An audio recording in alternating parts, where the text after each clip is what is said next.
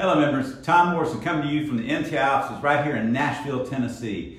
I want to jump online today to share two big items important to you in this growing digital age that we're all in, especially you. First, you'll be receiving an email this Wednesday from our media partner, Heat Treat Today, to connect your company's profile to your new online searchable database for commercial heat treating services.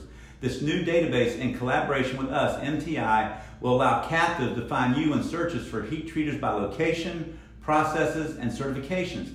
Here's a key element for you. If your information isn't updated, you will not show up in any of the searches and could have lost business. It is important when you get this email from Heat Treat Today that you follow the instructions to connect your online profile and make sure that you click the certifications and processes your company provides.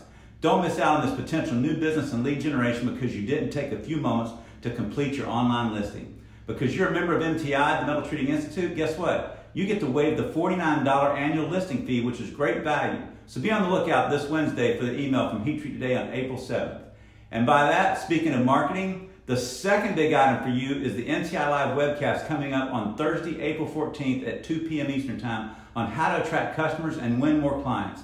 I'll be interviewing J.O. and one of the country's leading experts on messaging and marketing to draw more customers to, guess who? Your business. In a time when top-of-the-line sales generation is so important, you and your sales and marketing team will not want to miss this webcast on April 14th at 2 p.m. Eastern Standard Time. If attracting customers and winning more clients is important to you and your business, go to heattreat.net right now and take 1 minute to RSVP for the Heat Treat Live Webcast in the Heat Treat Live Webcast box on the front page. I look forward to seeing you online.